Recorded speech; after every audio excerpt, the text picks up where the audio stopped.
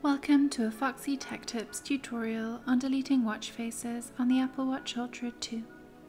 If you find this tutorial helpful, please consider subscribing to my channel and liking the video.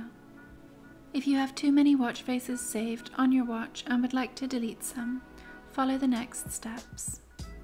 Hold down on the watch face to open the face switching screen. Then swipe to the watch face that you would like to delete.